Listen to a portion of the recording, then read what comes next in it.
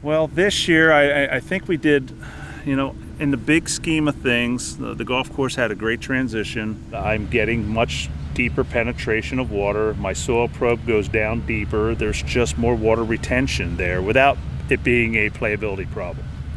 So there's good news on that front. A lot of these mounds over here to my right, they typically are brown and lacking of some in thinness of grass.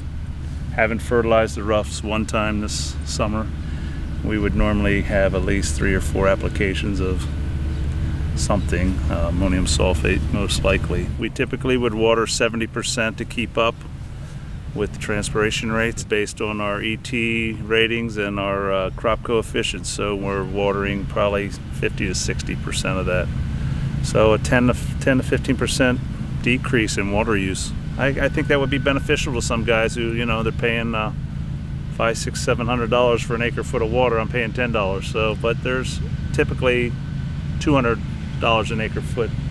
So that's a big savings. And this is with no rain. So again, I think that's a testimonial to say this is just all just happening on its own, and I'm very pleased. I mean, just look around.